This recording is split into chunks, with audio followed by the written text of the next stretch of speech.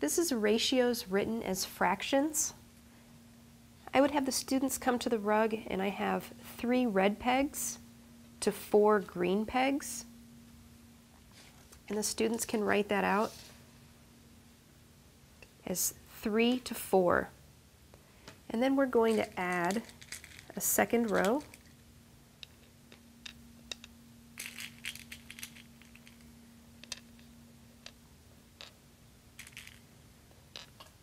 And the students can write out the second row as 6 to 8. So we know that when we have a ratio, we're comparing the antecedent to the consequence. So in this first ratio, 3 is the antecedent and 4 is the consequence. Here we have 6 as the antecedent and 8 as the consequence.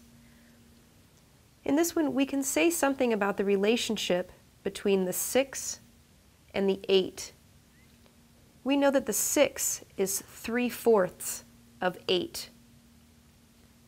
So this is where we can show the students that what we're doing is that our ratio marks, the colon here, is actually telling us that we would divide. So we have 6 divided by 8. So we can also write them as a fraction.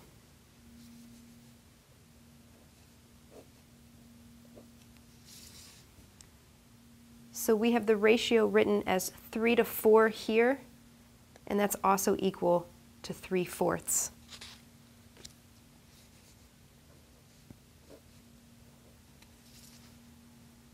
For the second one, we have 6 to 8, or 6/8. The students can bring these down and tell me how we would take this first fraction and use a multiple to get it to the second fraction. And they can explain that if we multiply the top number by 2, we also have to multiply the bottom number by 2.